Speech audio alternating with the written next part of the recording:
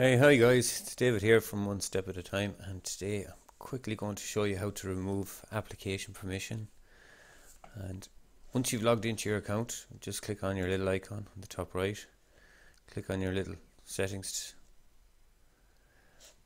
and then under your name again, just click on advanced. And then down here you'll get this authorized sites new Google account, click on that.